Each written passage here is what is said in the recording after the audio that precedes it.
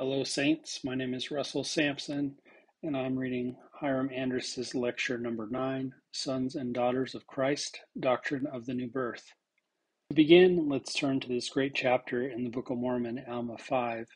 It's one of the chapters that we need to read and reread, and then read some more, and then study. It deals with one of the fundamental challenges of the gospel. Next to the understanding of Christ and the atonement, the next basic and important doctrine to understand is the doctrine of the new birth. And Alma deals with that at some length here in Alma 5. Note, for instance, here in Alma 5, verse 49, how he begins. And now I say unto you that this is the order after which I am called, yea, to preach unto my beloved brethren, yea, and every one that dwelleth in the land, yea, to preach unto all, both old and young, both bond and free. Yea, I say unto you the aged, and also the middle aged, and the rising generation.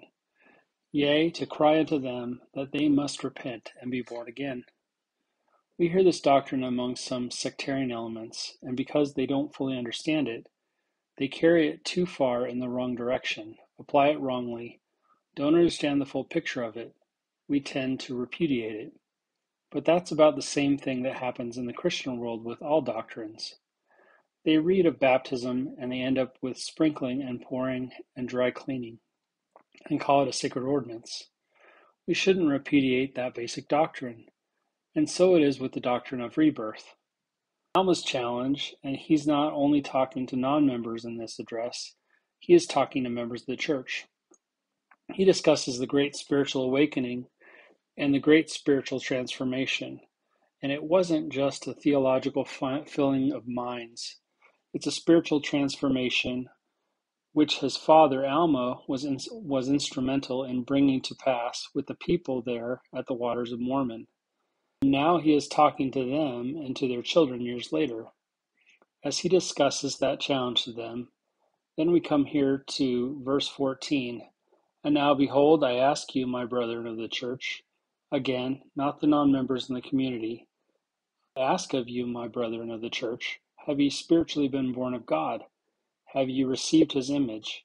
And this image is his divine image, the divine nature, the spirit, glory, power, the transforming truth and energy that comes through the Holy Spirit. Have you received his image in your countenances? Have you experienced this mighty change in your hearts? Do you exercise faith in the redemption of him who created you? Do you look forward with an eye of faith and view this mortal body raised in immortality, and this corruption, subject to death, raised in incorruption, to stand before God to be judged according to the deeds which have been done in the mortal body? Is that the nature of our hope, that we look at ourselves in light of our present state, however sanctimonious? We may consider ourselves to be and see that our dependence is in Christ, and see the need for the mighty change, the new birth, and then view this in the light of the ultimate realization of that divine process, and view this mortal body raised to immortality, and this corrupt body that is subject to death, to the aches and pains and all of that, raised in incorruption, to be made a glorious body like unto the resurrected Christ.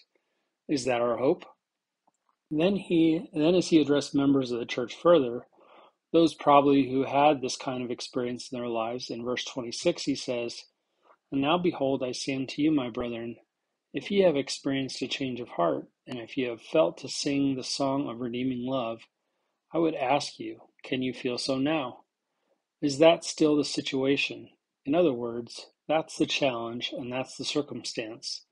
So I'd like to discuss with you today the various aspects of the doctrine of the new birth. Let me begin, though, with a clarification.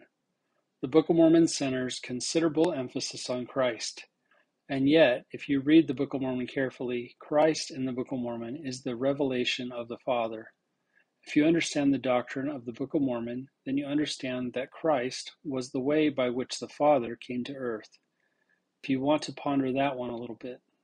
Here is the man of holiness, and here are his kids down here in that fallen state.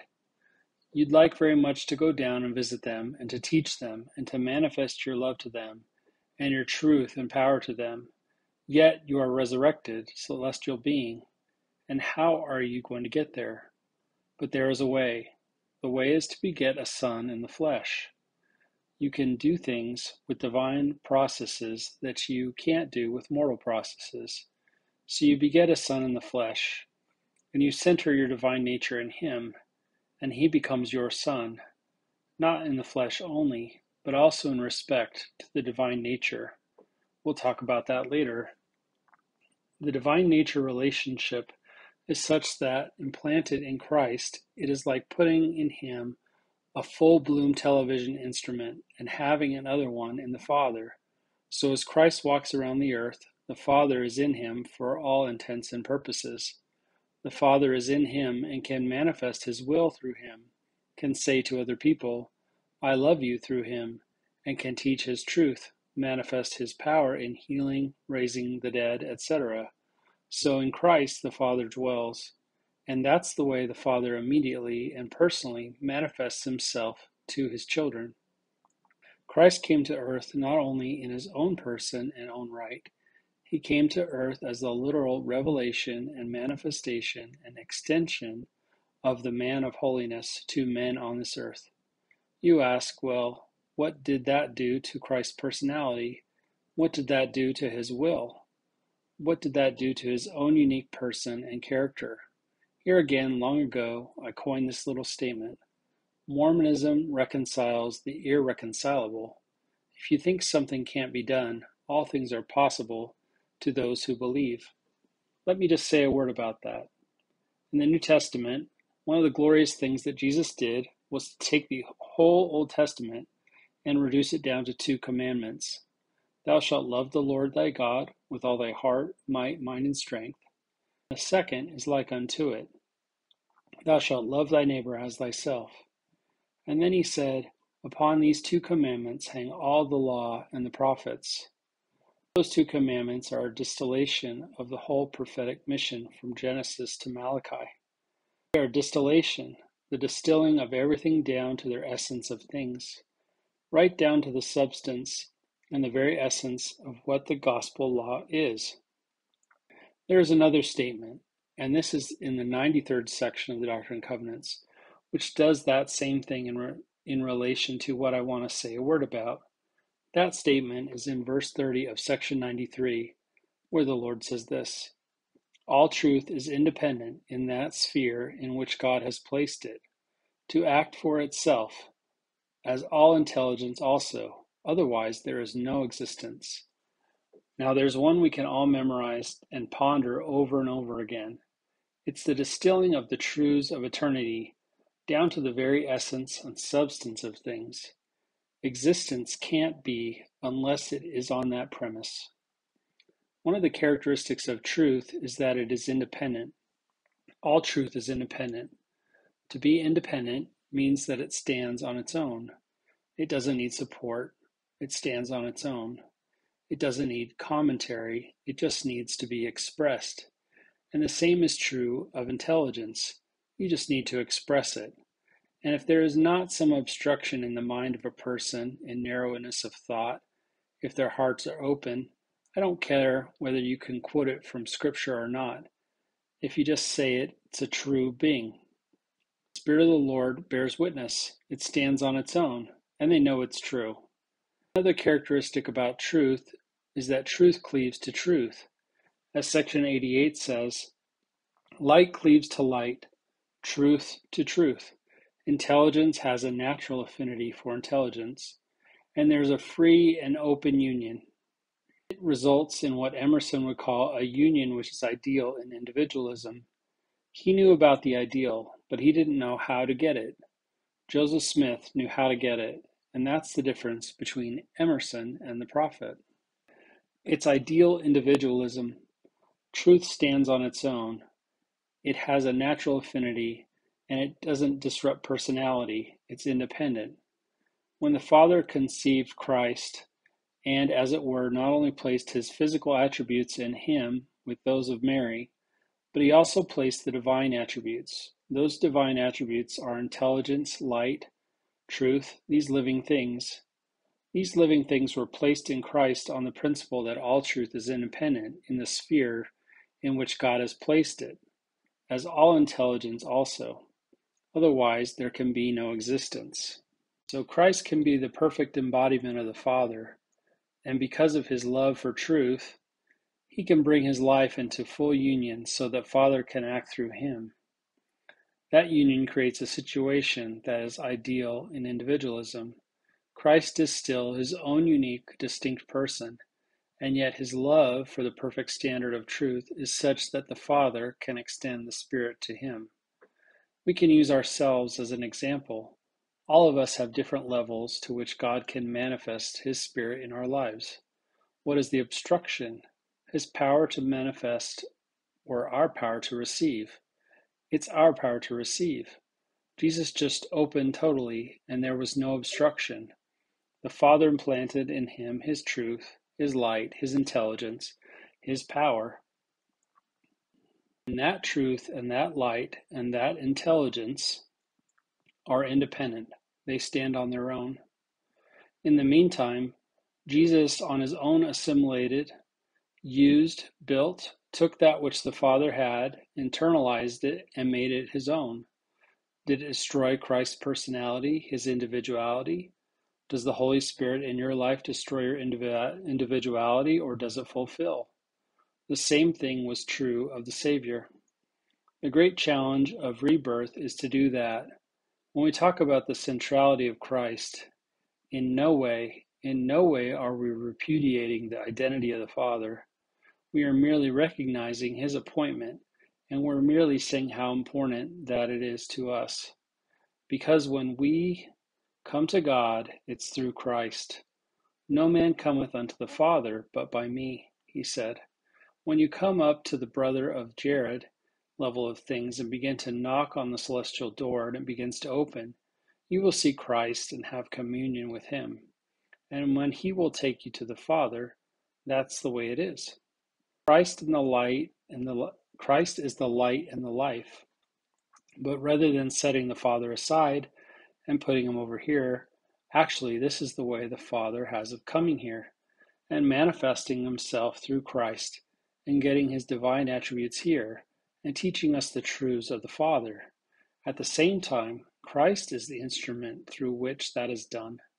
And there's that close celestial union, that great rapport, and that fullness of spirit that's in him. And we want to get that a little late into that a little later. But it's that kind of thing. My challenge is then, how do I come there so that's not my will is swallowed up in Christ and I'm a non-entity, so I don't have a unique personality. Some people have the idea that when we finally all get the fullness in the celestial kingdom, every person will walk down the road, and those we meet will be an exact duplicate of what we are. So we just tip our hat and say, hide up, hide up, hide up. That's not the way it is in the celestial kingdom. And man can have the fullness of the Spirit and a fullness of glory and have his own unique and distinct personality. A woman can do the same thing. Some people have taught the idea that a woman ought to marry a man just because he's a good man. Personally, I do not believe that. I think there is a matter of personality. I think there's the matter of compatibility of character. All aside from total devotion and commitment to the gospel, I think there are things that add joy and happiness and fulfillment. We're talking in this discussion this morning about how to get into this newness of life. What do we do to get into this newness of life? I just want to say, first of all, it doesn't set aside the Father. Secondly, and some people have a lot to fear on this, it does not set aside our unique personality. In fact, it's designed to enhance and increase and fulfill and blossom out everything that is unique within us. My Holy Ghost is different from your Holy Ghost. You may not know that, but it is. The person who ministers to me and who ministers to you is the same. But my Holy Ghost is different. Let me tell you what I mean. In the spectrum of power and truth that the Holy Ghost manifests way out here, some of us take portions here and portions there and kind of mix it together because we haven't the capacity to just get the whole and assimilate all of it. My interest is in one thing, so the gifts of the Spirit that I have draw from one area over here, and the gifts of the Spirit that another person may be even more faithful than I would be, and maybe even more devoted and even more mature, might draw from over here, and put the combination together. When it ends up, then I have the power of the Holy Ghost. And the Holy Ghost in me is a different composite. It's a different composite than any other person. And you can't find another man on this earth like Hyrum Andrus. It can't be done. I'm just an oddball. I am my own person, and I thank the Lord for it, and it's the same as it ought to be with you. I don't ever intend to be the same. I would like to be as near like Christ as I could be, and it's my devotion day by day to walk with Him and bring my life into the kind of unity where I don't want to offend Him in the least degree. And when I feel just the slightest promptings of the Spirit, to check it and pull back and get back on solid ground, and to be one with Him and to walk with Him, and to do that on the basis that I can partake of what He has, because boy, He has a lot, and it's a worthwhile project. When I was home as a kid on the farm, my dad was the president of an insurance company there in Idaho Falls, and he raised us on the farm and turned a lot of the responsibilities over to us. I learned one simple lesson from that man. He said, if you work with a person who has more than you have on a cooperative basis, you can do and get a lot more out of it than you can by doing it on your own. In the spring of one year, as we began the farm year, he said, hey, I've got to be gone a lot, and I'll tell you what I'll do.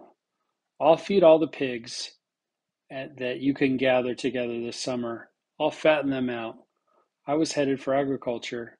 I was getting a degree in agriculture economics. He said, I'll supply the wheat and grain and that kind of stuff. All you do is run the farm, and I'll feed your pigs. He should never have said that. I just about bankrupted that guy. I had a whole herd of them. I mean, a whole herd of them. I fed them, topped them out, and all of that kind of thing, and did a great job of it. In the meantime, I did something for him too, but I found that by working with him on a cooperative basis, that I could do a lot more. I can do that same thing with Jesus. I can draw on his truth. He knows a lot more. I learned a long while ago that he just knows a lot more about things than I know. I got through on a few things, and boy, the guy on the other end of things, I found out, just knew a lot more than I ever knew. In fact, what I knew, and even what I now know, is so trivial. It's literally so trivial in comparison that you have no reason to be egotistical. Believe me, just no reason to be egotistical. He knows all things, and I'm telling you, he knows all things. I want to be his son, and I want to go through the process of rebirth and be able to call him my father, and to draw upon what he can give me as my father. That's what I want to do. I want that kind of relationship with him. And then to know that you can't really do that unless you work through your bishop and your stake president, unless you get your home teaching done, unless you're the best kind of humble person and faithful person in that responsibility that the Lord has given you. You just can't do that on your own. It's got to be done through the Lord's processes and through his church. King Benjamin gave the people of his day a new name. If you read very carefully, there's a lot more to this whole story than we'll have time to talk about today. And there's a level of things here that I would suggest that if you ponder this carefully and make it part of your life, that'll open up a new whole vista and a whole new level of things that you don't yet understand. Here in Mosiah 1, King Benjamin is about to retire from his responsibilities as king and priest over the holy order of the Nephites. They didn't have a church at this point. They had the holy order. We want to talk about that probably tomorrow. The Nephite version of the holy order. They didn't have a church, but he is transmitting the keys of the kingdom in the holy order, which has its center in the temple. He wants to transfer those keys to his son, Mosiah. In the process, he wants to bring his people up to a level of things, a gospel level that they hadn't yet attained. They were good people. They were good Latter-day Saints. Note what he says of them, Mosiah 1:11. And moreover, I shall give this people a name, that thereby they may be distinguished above all the people which the Lord God hath brought out of the land of Jerusalem. And this I do because they have been diligent people in keeping the commandments of the Lord. Some people read the Mosiah 2 through 4 experience of King Benjamin and think he converted them to the gospel. They don't read this verse. He didn't convert them to the gospel. There wasn't a gospel conversion program. He said they have been diligent in keeping the commandments of the Lord. So these were all members of the church, and they had kept the commandments and enjoyed the blessings. And now he was going to give them something that they hadn't at that time received. He's going to give them a new name. As he went through this process, and he didn't do it on his own, an angel of the Lord appeared to him and gave him the text and told him what to teach. He taught the doctrine of the fall, that the natural man is an enemy to God, has been from the fall, and needs to put off the natural man.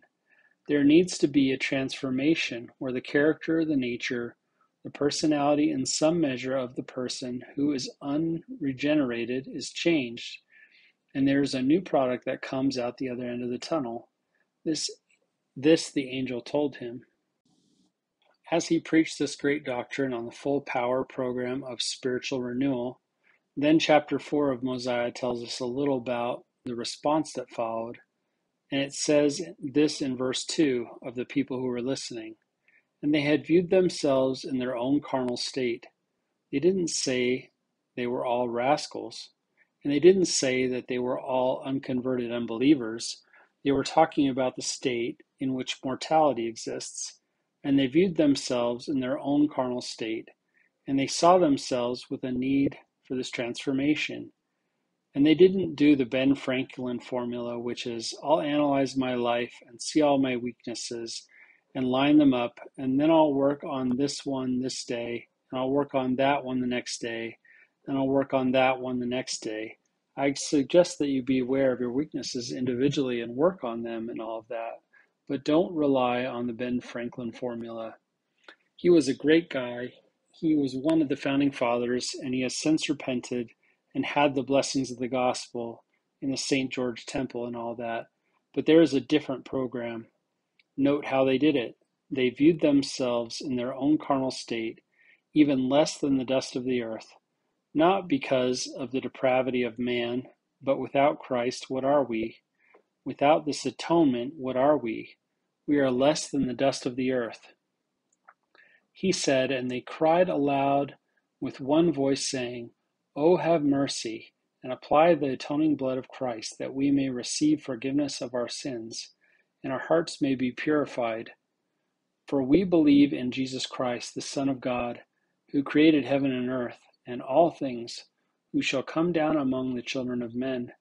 Now note the result when they finally really got down to the broken heart and contrite spirit, and really did it.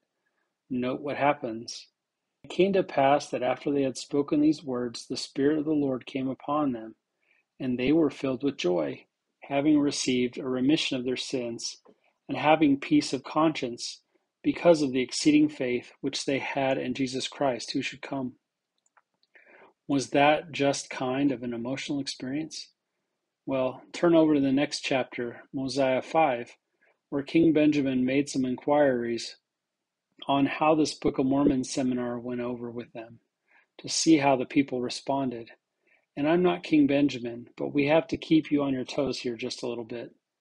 They responded in answer to his inquiry with these words, and they all cried with one voice, saying, Yea, but we believe all the words which thou hast spoken unto us, and also we know of their surety and truth, because of the Spirit of the Lord omnipotent, which has wrought a mighty change in us, or in our hearts, that we have no more disposition to do evil, but to do good continually. There's the key to it. You don't just work on things one at a time and do the Ben Franklin formula. Be aware of that and use the Ben Franklin formula a little, but don't make that the primary objective. The primary objective is to offer a sacrifice of a broken heart and a contrite spirit, to see yourself in your own nothingness, and to see the majesty and the goodness and greatness of God, and to cry out, and this is literally crying out, Cry out for mercy and for strength. Cry out for the power of the Spirit of His Spirit to be in you, not to swallow up your will, because all truth is independent, not to destroy your unique personality and relationship, but to get mastery and to develop that composition of the Holy Ghost, that you can get to become your own distinct celestial being and person. And finally, go on and get the fullness with Christ, and still then be a distinct, unique personality. They said that this had wrought a mighty change in their hearts, that they had no more disposition to do evil. And then it goes on and says, we ourselves also, through the infinite goodness of God and the manifestations of His Spirit, have great views of that which is to come, and were it expedient, we could prophesy of all things. Now they're not just cleansed, they are filled. They are not just filled with joy and happiness, they are filled with intelligence and knowledge, to where they could prophesy all things. What King Benjamin did was to take a group of good, faithful Mormons in his day and then really unload the program of rebirth on them, because they really hadn't been born again in the full stature. They were the most faithful people he could find, but they hadn't really come to it. We have a prophet today who has read Section 84 and pondered on it for years, which says that the whole church is under condemnation. That means all of us, and believe me, that means Hyrum Andrus as well as the rest of you. We are all under condemnation, and I'm not just saying that for rhetorical purposes. I am under condemnation. I admit it. You are under condemnation. Admit it. And you will be until you come to the spiritual stature that he's talking about. And then that new name, interestingly, this is really when they really got the new name. In verse 7, and now because of the covenant, and this is King Benjamin speaking to them, which we have made, ye shall be called the children of Christ, his sons and his daughters. For behold, this day he hath spiritually begotten you. For ye say that your hearts are changed through faith on his name. Therefore ye are born of him, and have become his sons and his daughters. Now they were born of God again, and they had just been faithful members before. You go back and study those chapters and see if that isn't the proper conclusion. Then you go read Section 84 and listen to what our great and glorious and noble 90-year-old prophet is trying to tell us, that we are under condemnation, not because we are inactive necessarily, but we simply haven't come up to that full standard to where the Lord can give us all that the brother of Jared got. I'll give you another example. We sometimes read the episode of Enos, the hunting episode, that turned into something more than what he originally went out for. Here's the son of a prophet. His father was Jacob. This kid had to wait until he was older and mature, and finally went to the hills and finally got a testimony. Bunk, bunk. That's not the truth. That's not what the meaning of the whole thing is. Note how he begins it in verse 1. Behold, it came to pass that I, Enos, knowing my father, that he was a just man, for he taught me in his language, and also in the nurture and admonition of the Lord, and blessed be the name of my God for it. So he held family meeting, and he taught him. And then he goes on and says, and I will tell you of the wrestle which I had before God, before I received a remission of my sins. Now he had been baptized and gotten a remission of his sins, in a sense, but there are two kinds of remission. One is that remission of sins, when, as it were, a shield comes down and the Lord says, okay, I accept you and I forgive you. And the legal demands in some measure are held in abeyance and are set aside, and you are free in that sense. Then there's another kind of remission, and that's here in section 19, verse 31, and let me read it to you. And of tenants thou shalt not talk. And most of us fill this podium with tenets, personal things and trivia, and things that are secondarily important. Of tenets thou shalt not talk, but thou shalt declare repentance and faith on the Savior, and remission of sins by baptism and by fire, yea, even the Holy Ghost. It's one thing for the Lord to put a shield down so the demands of justice don't bombard you any longer, and you are free and in a state of grace in that sense. And I qualify it in that sense. It's another thing for you to go through something like the Book of Mormon prophets taught and have an inner renovation and cleansing so that you receive a baptism of fire and you have no more disposition to sin, and you are not only free legally, but you are remitted internally and made whole. Enos had the first, and then he went into the woods to hunt and was more interested in hunting for his own soul. So he kneeled down and prayed. And note what the Lord said to him, verse 8. And he said unto me, Because of thy faith in Christ, whom thou hast never before heard nor seen. What was Jacob doing in these family meetings? Well, there's a difference between hearing and hearing. Whom thou hast never before heard nor seen. And many years pass away before he shall manifest himself in the flesh. Wherefore go to, thy faith hath made thee whole. What does it mean to be made whole? It means the inner transformation, the inner cleansing. It means that you are right, not just the Lord in mercy has forgiven. It means that you are right in that you have no more disposition to sin. It means that you are right in the sense that the attributes of the divine nature, you have received his image in your countenance. That's what the Book of Mormon really challenges us to come up to. And there are different levels of this kind of thing. But that is the thing that the Book of Mormon is talking about. The rebirth level. There are different levels of it. I've been born again. I've been spiritually born again, and I've had some marvelous experiences in my life. Marvelous. I asked the Lord one time if I had had this. I was interested in it because I found it in the Book of Mormon. I didn't know whether I believed it at first or not, to be honest with you, when I finally saw it. Being an independent soul, I hum-hawed around and finally said, Hey, Andrus, square up to things. So I began to study and to fast and to pray and said, Lord, I want to know about this. I came out of that experience knowing this doctrine, and I also came out of that experience knowing that I didn't have it. When the prophet says we're all under condemnation, take him at face value, please. Wherever you are in your life, get the rubbish cleared away. If there are things that you need to talk about to your bishop, get them done. Get the rubbish cleared out. Get your life founded, committed, and understand the doctrine of spiritual transformation. Understand that if you come to Christ, he's not going to destroy your unique personality.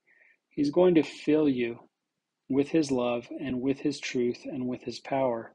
And he's going to teach you by night, as Nephi says, the visions of the night and the instructions and powers of the Spirit.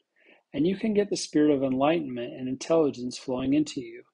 And you can get it in whole words and whole sentences and whole paragraphs.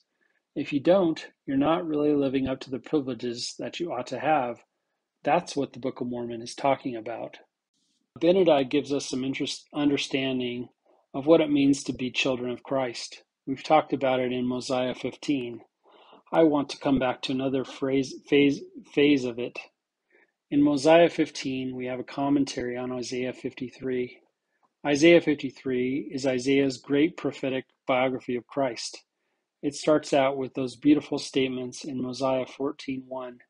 Yea, who hath believed our report, and to whom is the arm of the Lord revealed? He shall grow up before him as a tender plant, and as a root out of dry ground. He hath no form nor comeliness, and when we shall see him, there is no beauty that we should desire him. He is despised and rejected of men, a man of sorrows and acquainted with grief. And we hid, as it were, our faces from him. He was despised, and we esteemed him not, etc. He goes on with that great prophetic biography of Christ. It doesn't mean that Christ was a wallflower. Don't ever get yourself behind that one. He wasn't the national hero in football, but he was a man among men, and people flocked to him by the powers of the Spirit that were within him. He wasn't just a stay-at-home boy either who never traveled more than 30 miles from Nazareth. Don't kid yourself about that. The Father revealed to him at an early day who he was and his role as the only begotten, and that he was the creator of the earth. He was a tremendously inquisitive person, and he was a person who did his own thing and who was subordinate to the Father in everything. He got out and saw things and understood that this, the world, and this is what I created. and looked at it from that standpoint. With that kind of insight, he could say, "Behold the lilies of the field," and goes on with that. "They toil not, neither do they spin. And yet Solomon in all his glory was not arrayed as one of these." He was a great lover of nature, a great ecologist. He was a person who lived life to the fullest. He was not just a standard run-of-the-mill kid. He wasn't that kind of person. He had a great personality and a great interest. Nevertheless, here in Mosiah 14, Abinadi explains that the Savior was cut off. He was cut off here in verse 7 and 8. He says, "He was oppressed, and he was afflicted, yet he opened not his mouth. He is brought as a lamb to the slaughter, and as sheep before her shearers is dumb, so he opened not his mouth.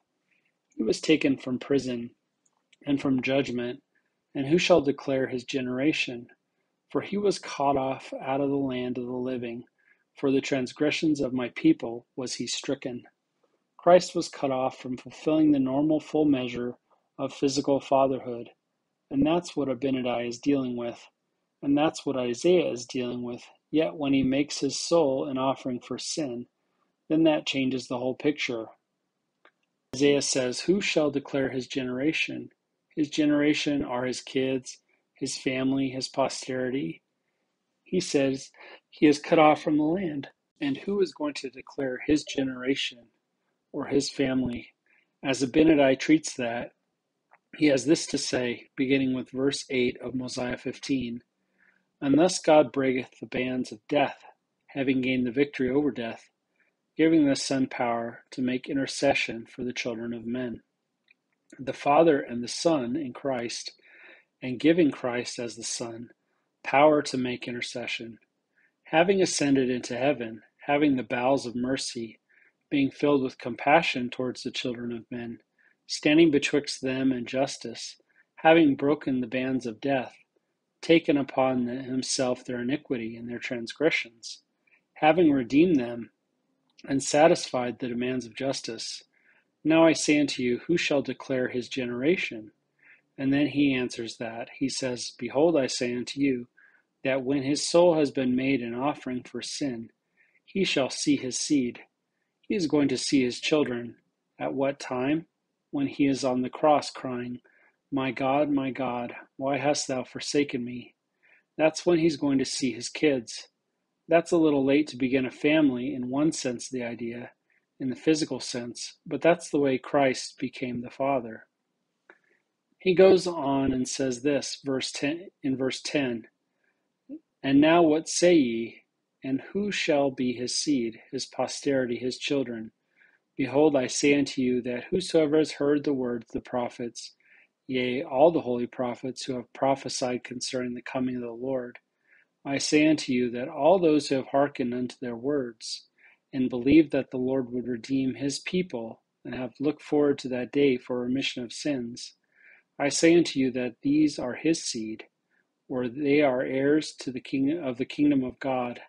For these are they whose sins he has borne. These are they for whom he has died, to redeem them from their transgressions. And now are they not his seed? Yea, are not the prophets, every one that has opened his mouth to prophesy, that has not fallen into transgression? I mean all the holy prophets, ever since the world began. I say unto you that they are his seed. He began his family when he died on the cross. Let me give you an illustration. This ties in and relates to the doctrine of the atonement with the doctrine of the new birth. I refer now to section 34 of the D&C. This is a revelation given to a young 19-year-old boy by the name of Orson Pratt, who had just been converted by his older brother Parley P., and immediately left everything and went to Fayette, New York, to find the prophet Joseph. When he got there, joyous that the Lord had sent a modern-day prophet, and he knew it and had a testimony of it, he inquired of him. The Lord honored Orson with a revelation through this great Latter-day Seer. Note how it begins in verse 1. My son Orson, here is a father and son relationship. Orson is the son. My son Orson, hearken and hear And behold, what I, the Lord God, shall say unto you, even Jesus Christ your Redeemer. Now who is speaking? Christ is speaking. What relationship is Orson Pratt to Christ? He is a son. What was he in pre-earth life? In pre-earth life he was a brother, but now he has become a son. Then the Savior talks about himself and says, the light and the life of the world, and those two words, light and life, are very important. I am the light and the life of the world, a light which shineth in darkness, and the darkness comprehendeth it not. And then he talks about his atonement and why. He says, whoso loved the world that he gave his own life, that as many as would believe might become the sons of God. Wherefore, Orson, you are my son. Now there's symbolism there. A woman goes through travail, descends as it were into the realms of spiritual and mortal darkness, and pain and anguish and sorrow and despair many times, even to the point of giving life right down to the portals of death. And this she does in order to bring forth life. And our Father honors her because he says, every baby to which you give birth, I will give to you. It's yours, and if you are faithful in the divine plan, you can have that baby with you in eternity as part of your eternal family. Similarly, our Father in heaven did the same thing for Christ in relation to us. He sent his spirit children into this world under the power of the fall. And under the power of the fall, things are canceled out. First of all, the natural man is an enemy of God, and that's not a son. You strain and you sever those intimate, close father-son relationships when the son becomes an enemy. Then besides that, as Jacob says, if you were to die, there would be no resurrection. Then if your spirit goes to the spirit world, you would deteriorate spiritually and morally, so that you finally end up having no more desires for righteousness than Lucifer himself, and you would be a devil and the angel of the devil for eternity. That's what happens with that first relationship, and the Father knew that. So everlasting covenant was made, and that everlasting covenant the Father plants himself in the conception process of Christ, so that he is in Christ, and he manifests himself through Christ. Christ becomes the perfect revelation and manifestation of the Father to us. It's not that the Father is way back over there somewhere. The closest place to the Father when Jesus was walking around on earth was right here in him. And it was the Father, and he makes manifest himself in that sense. But then in that relationship with those powers of deity within him, that life within him, Christ made the atonement, paid the debt, went through Gethsemane, descended below all things, did something like a woman does in travail at birth, gave his life, went down to the bottom as it were.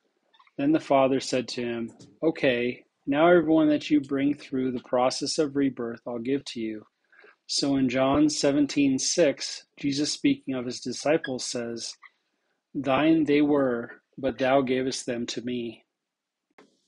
Here we have a case then with Orson Pratt. He is the son of Christ.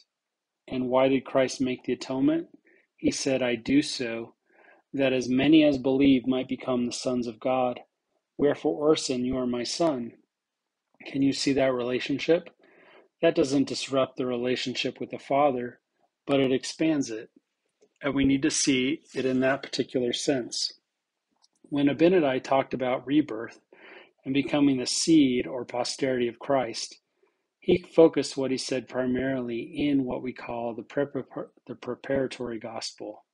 They were the sons of Christ in that he forgave them of their sins. These are they for whose sins he has borne. That relationship goes beyond, though, and this is the point I would like to have you see. It goes beyond mere forgiveness of sins. It goes beyond the preparatory gospel to the everlasting gospel. There is a difference. The preparatory gospel is a temporary thing, just to prepare for something that is eternal, and it centers in repentance and baptism, and this in association with faith in Christ. It's administered through the preaching of repentance and of baptism and the administration of the ordinance of baptism. This is a preparatory thing to bring us to the real gospel, to the everlasting gospel. When we get through that and finally in our lives get to the point where we cease to row with one hand and backwater with the other and go around in circles in our lives and get our lives lined out totally with Christ to be one with Him and cease to transgress, then eventually that preparatory program is needed no more. It is dropped away. That's why John the Baptist says in the Great Baptismal Prayer, section 13, that the Aaronic priesthood is here that the sons of Levi might make an offering in righteousness, and indicates that when that offering is made, there will be a termination of the functions of the Aaronic priesthood in the celestial world. You think about that for a moment. You are a celestial person, and you are perfect, and all your neighbors are perfect, and there is no need to teach repentance to you, and there's no need to baptize you, and there's no need for the preparatory gospel. Then what happens with the functions of the Aaronic priesthood? You've made the sacrifice, and there's a termination. The everlasting gospel is just exactly that. It's everlasting. You never do get to the end. You never get to the end. Let me turn to Ether 3:14, where the brother of Jared is talking with the Lord. Here in this chapter, Jesus announces himself and his relationship to those who are born again. In verse 14 he says, "Behold, I am he who is prepared from the foundation of the world to redeem my people. Behold, I am Jesus Christ. I am the Father and the Son." Now note, "In me shall all mankind have life, light, and that eternally." Now how long are you going to get life through Christ? Forever and ever. Does that include after you are celestialized? Forever and ever. "In me shall all mankind have life, and that eternally, even they who shall believe on my name, and they shall become my sons and my daughters." Now focus on this statement, while that of Abinadi was on the remission of sins. These are they whose sins he has borne. The focus of this relationship of Christ's fatherhood is on what aspect of the gospel? It's on the everlasting gospel, is it not? Once when the prophet Joseph Smith went back to Washington to get redress for the saints, he had an interview with Martin Van Buren. He wasn't about to tell Martin too much about the gospel. Martin really wasn't in that class where he was interested. He was one of the great shysters we've had as a president of this country. But Martin asked the prophet, "How do you Mormons differ in your belief from other people?" Note very carefully the power and meaning of what the prophet said, and also the cover-up in regard to Martin. He said, "We differ in mode of baptism and in the gift of the Holy Ghost. All other considerations are included in the gift of the Holy Ghost." As a classic statement, it didn't mean a thing to the guy. It didn't mean a thing to him. He got an answer and didn't know what he got. Joseph gave him one of the classic statements of this dispensation. We differ in mode of baptism and in the gift of the Holy Ghost. All other things are included in considering as being part of the gift of the Holy Ghost. Baptism is the preparatory gospel. The everlasting gospel is the power of the Holy Spirit in all the truth and the light and ordinances that open up greater spiritual power and that lead to the fullness of celestial glory and exaltation and power.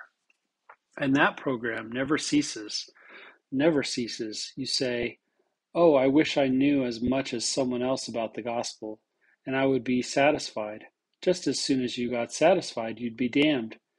And there is just no end to it, believe me. There is no end. I've got an ego problem, have had at least. You kind of get, "I'm doing pretty well, and I'm getting along. I think I've got the thing mastered." Then I get down and get humbled a little bit, and the Lord opens up a whole other vista of things. And I finally come down and say, "Lord, I just don't know anything. Just let me be with you and let me learn." That kind of thing. You just never get to the end. And then keep in mind that the pursuit of happiness is also the happiness of pursuit. Wherever you are, the spirit of revelation makes you just as happy as though you were with the prophet, with the brethren, etc. It just fills you. Okay, with this plan of life, and I'm going to have to use the blackboard over here. Within this plan of life, there are 3 stages of human existence. I'd like to come over and use this in order to get the idea out. There are 3 stages of life. There's that kind of life that we call spirit life. Spirit life is the life that you had 100 years ago. It's the life that associated with the spirit body. The things you could do as a spirit, the kinds of powers that you could manifest, the emotions you could feel, the relationships that you could become involved in. And believe me, there was a lot more in that sphere of life than most of us think. We kind of have a celluloid view of the first estate. There's just a lot more than what we think, but there is such a thing that we call spirit life. Let's talk about genealogy. Let's put Christ over here and deal with his relationship in spirit life. Who is Christ's father in spirit life? The answer to that question, that's designated by the name title Elohim. Let's get us over here and we'll just put that generic term man. Who is man's father in pre-earth life? Again, we go back to that same thing. It goes back to a father in heaven, an exalted couple who begets spirit children in the eternal covenant of marriage. That's our first estate. And there you have a relationship in some sense with Christ, in the sense that we get spirit bodies from God, and he did too. Sometimes we think that puts us on an equality plane there, and that is not the case. It's what I call the mixing principle. The mixing principle is this: God can't mix any more truth in my soul than I have substance to receive. I have to have something there to which it can adhere, to which it can stick, can I put it that way? And to which it can be integrated. And if he gives me more than that, it's like pouring water on a duck's back. It runs off, and I even become condemned. And he becomes condemned because he gives me more than can stick. That's why Alma suggested that to many it is given to know the mysteries, and then they are under a strict obligation to impart only to those who are prepared. That's Alma 12, so there's that mixing principle. Prior to spirit birth, we existed in that realm that we call intelligence, or the light of truth, and there is individual entity there. There is cognizance, there is progress, there is law ordained, and there is an ability to acquire the Spirit of the Lord and its blessings and its gifts. So there was some kind of progression there. As we came to the level of spirit birth, then there was one individual who had so developed and matured in that early primal state that when he came through the process of birth as a spirit, the Father could forge into him and infuse into him and center in him all that is possible of truth and light and power and divine attributes that you can put in a newborn spirit. And there was no deficiency in that person. The Father could, on the mixing principle, infuse the fullness of the Spirit to that degree that the newborn spirit could receive it. And that person then had the capability to live perfectly the total commandments of the Lord. There is no deficiency in him. He didn't have one short leg or some main feature of his body that would cause him to fall on his face if he hits a situation. If he handles himself as he should, he can meet the challenges of life and do so with every stride on the principle of perfection and obedience. All right, but there's a bunch of the rest of us down here, and we're struggling along. We're coming along, and we've got the capability to be born as spirits, but there's a shy place here, and they're in basic substance and character, and yet we're in a progressive situation where we can move on. So the Father goes to Christ and he says, I've got a problem and I've also got an opportunity for you. My problem is, if I beget any more spirit children, and considering my divine justice, if they transgress, if I get any more spirit children and then they have deficiencies, I can't fill them with all that I have filled you with. And there are deficiencies in their lives, and I turn them loose in eternity, put them on a spirit world. They are going to transgress because of the deficiencies.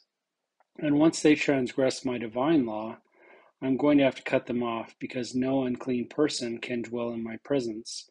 So I might as well not have them because they are going to go down the tube. See the problem he had? So he said, I would like then to propose something to you. You have the capability to live perfectly, and you can keep all my commandments. As you do and go through the experiences of life, progressing so that you expand through progression, with that capacity you have, I will give you truth upon power, truth upon truth, power, fullness upon fullness, etc. I want to rely on you, but I'd like to go ahead and beget some other spirit children down here and bring them up. What I'm proposing to you is that first of all, I will make you my lone and single heir, because you are the only one who is going to live all the commandments perfectly. And I want to center my truth first of all in you as my firstborn. And then I want to extend it through you to them. Then I want you not only to be the mediator and to be the one who extends that, but I want you to pay the debt of sin for them so I won't have to kick them out. I want you to pay the debt of repentant sin. If you will do that, I will go ahead and have them. They will be my sons and daughters, and I will fill them to the extent that they have the capacity to be filled. They can grow and develop and develop. Many of them will eventually come to the fullness, but they are going to have some help along the way. You're going to have paid, you're going to have to pay the debt of repentant sin. Since you do that, and since I'm going to focus my truth and my light and glory in you, from you into them, then I'm going to give them to you.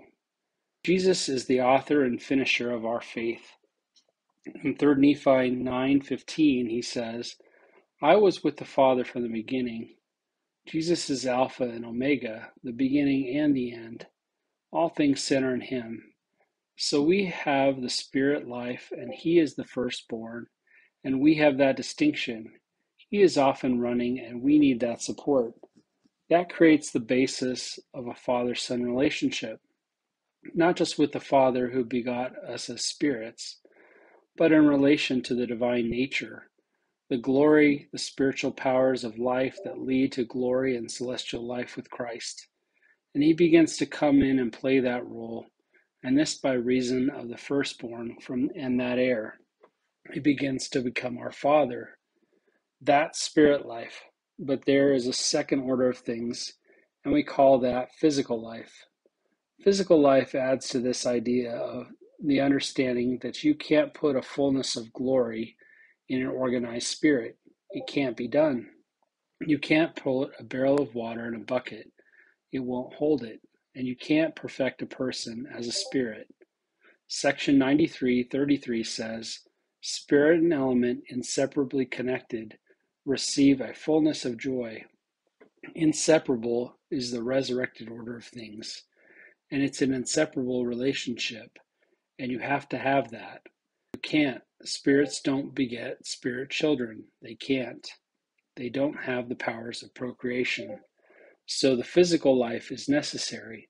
So the Father is challenged with the situation. How am I going to give these spirit children physical bodies? So there's a divine program of taking us through the first estate, proving us, and that ends up in the war in heaven and all of that. And then the third part are lost. That doesn't mean a third is a fraction. It means a third part. That's a unit. It has nothing to do with fractions. It's a third part. Every time the scriptures speak of it, they use third part rather than the fraction idea.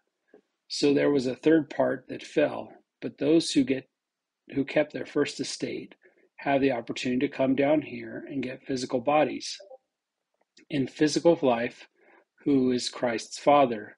The answer is Elohim, right? He is the man of holiness, who is our Father. I have to go back here to man, don't I? The person in physical life, Christ getting it from the Father, had planted in him not only the physical attributes, but also the divine nature. As we said yesterday, he was born again. He had the divine nature implanted in conception in him, and he had life in himself on the same principle that the Father has life in himself. When I get born here on earth of my Father, he's a fallen being. He has the capacity through the organization of the physical nature to beget me as a physical organism, but he doesn't have the capacity to plant me in the divine nature. So in physical life, that's not the end. There are some people who stop at this. If you read the book of Moses, chapter 8, you'll find that Noah and his sons were called sons of God. Then the other people, who were unrighteous people, they called them the sons of men. The sons of men are what they are. They are sons of men, and they only have what men can give them. In that sense, there is a deficiency, because the natural man doesn't have the full image and the full glory and the full life and the full dimension of life as an organized being within himself. He doesn't have that. So, a son of man, I don't care how cute he is, you gals, and how well he can dance, and what he can do on the football field, the guy is half a man. In fact, he's not even half a man, he's a third of a man. And he's not even that. He's a fourth of a man, and he's not even that. And you need to get that straight. There is life within a regenerated person that a natural man simply doesn't know anything about. If you're alive to the gospel and you awaken to the need for that kind of life, you'll find that big, husky, brawny football player or whatever he is simply isn't a man, however noble and honorable he may be. If he is not regenerated and born again, he doesn't have that. So you have to go through another birth. This other birth leads to eternal life. We have a nebulous concept of eternal life. We say that eternal life means God's life, and once we've said that, then we think we've answered it. It's kind of like someone coming from Mars, and they see something parked out front there, and they say, "What's that?" You say, "That's an automobile." They say, "What's an automobile?" "Well, that's a car." And you think you have given them an answer. And you think you've given an answer when you say that eternal life is God's life.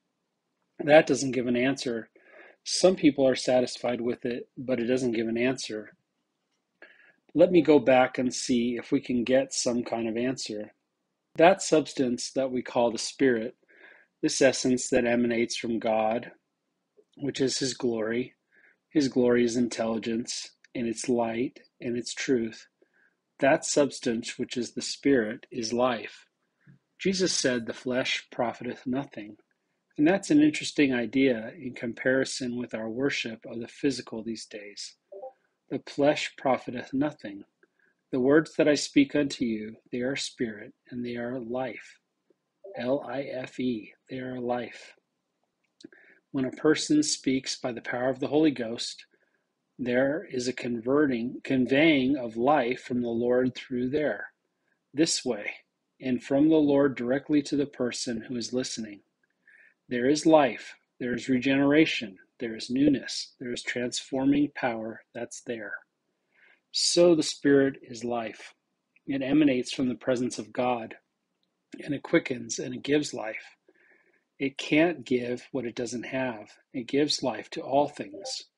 A person who goes through the new birth process begins not just to get a remission of sins, but he begins to get that life infused within him.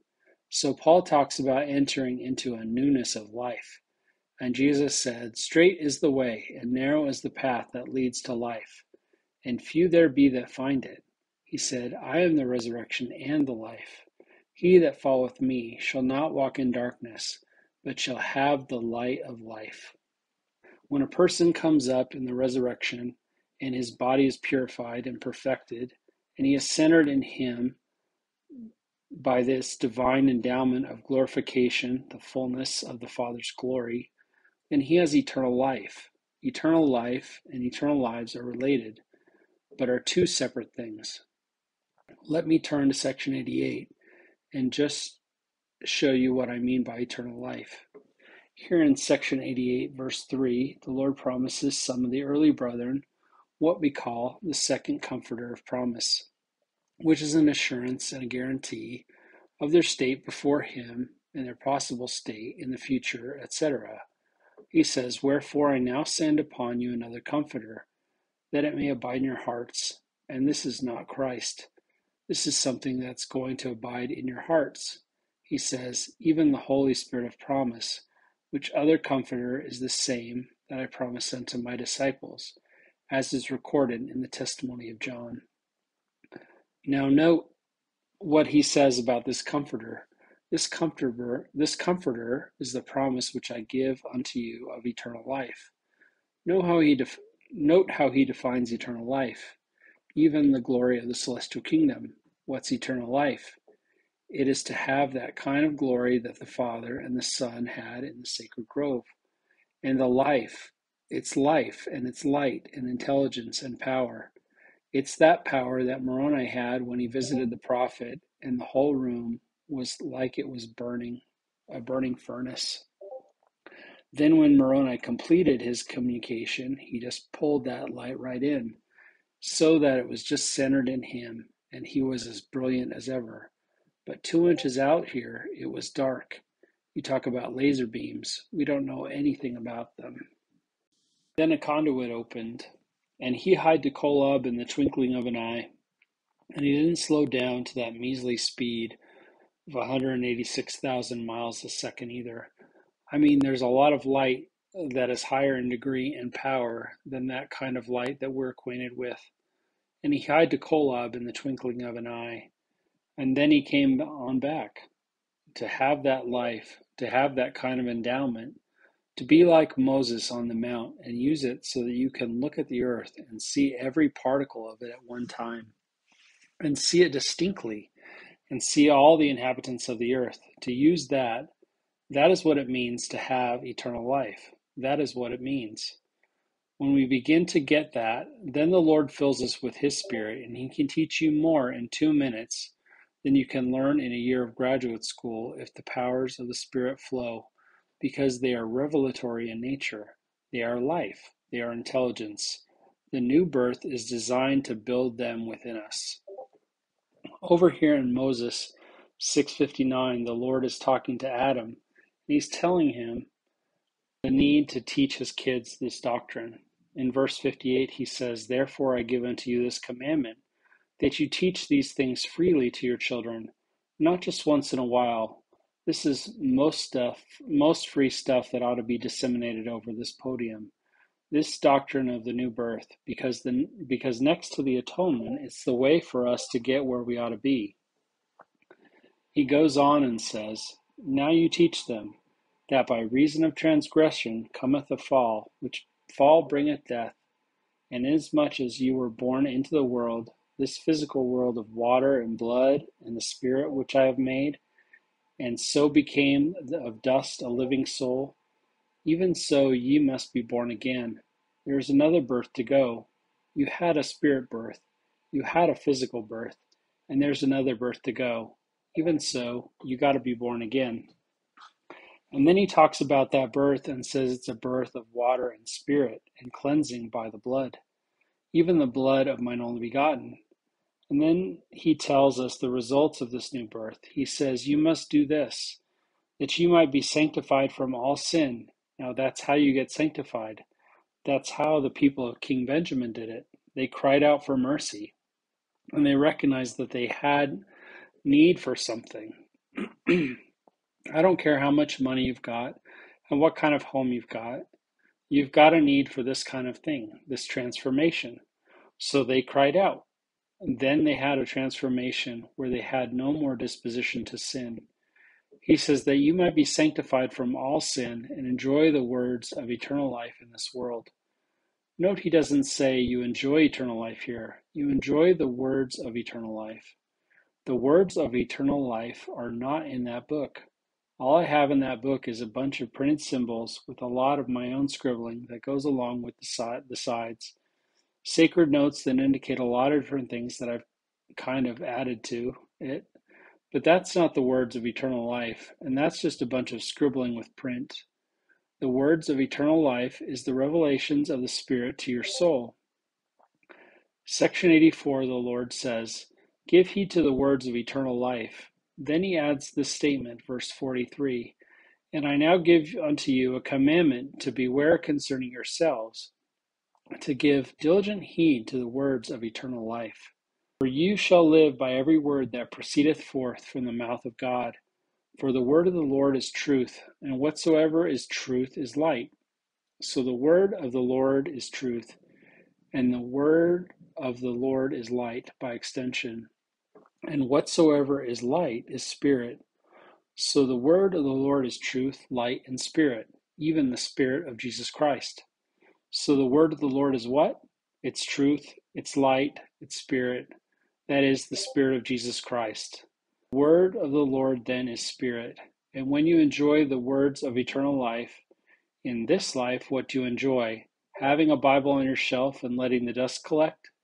What do you enjoy? You enjoy the Spirit of Christ as a revelatory power in your life, and that is the gospel.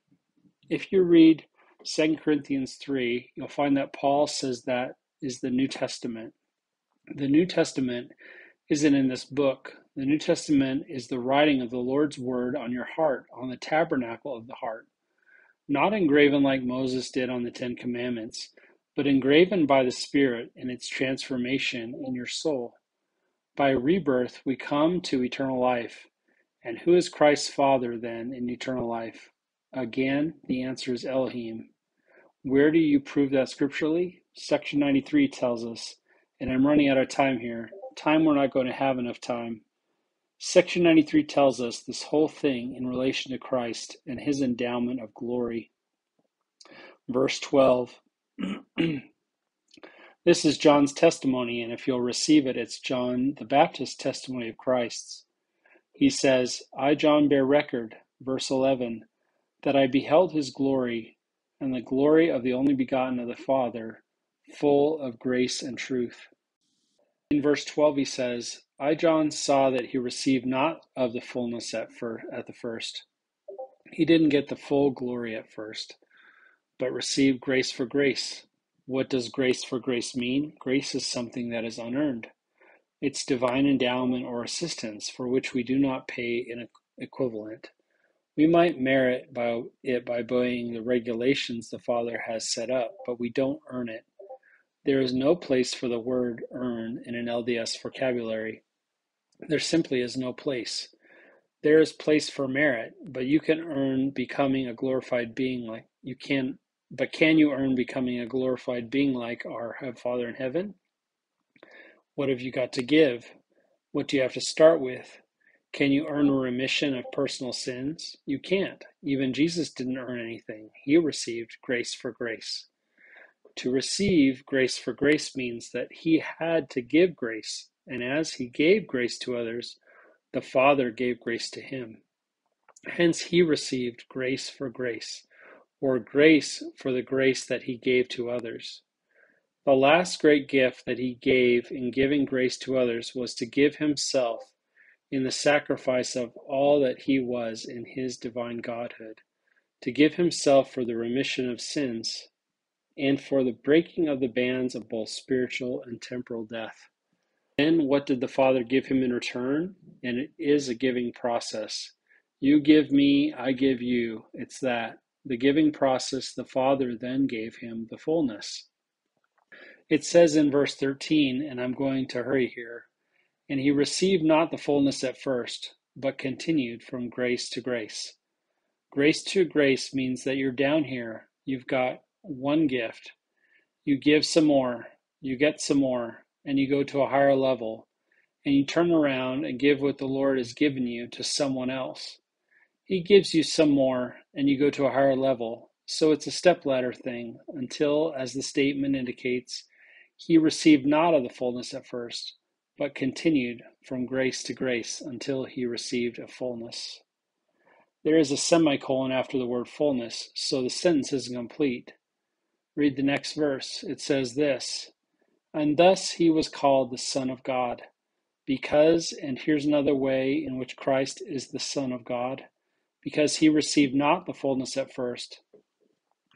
He got what he got in eternal life from the Father, And in that relationship of receiving, Christ became the Son of the man of holiness. That relationship began with his divine conception, where the divine nature was planted within him. Then, as he gave himself in service and devotion, and that's the challenge, then he grew to manhood in the relationship of the Son of his Father in glory. Did you catch that? He grew to divine manhood in that relationship of glory. Not just that he got his pockets up to where they were stationary physically, he grew to be the Son of God fully in glory. Then he gives us the same key as being applicable to us. Then we need to see in verse 19, he says, I give unto you these sayings that you may understand and know how to worship and know what you worship. The flip side of the coin is that if you don't know this, you really don't know how and what you worship. That's an affront to a lot of Latter-day Saints because they just don't know. Seriously, I'm not trying to be egotistical. He says, I give you these sayings that you may understand and know how to worship and know what you worship, that you may come unto the Father in my name, and in due time receive of his fullness. The great object then is to come unto the Father in the name of Christ and get the fullness of glory. Then he says, for if you keep my commandments, and here's the basic principle, you shall receive of his fullness and be glorified in me. That is in Christ.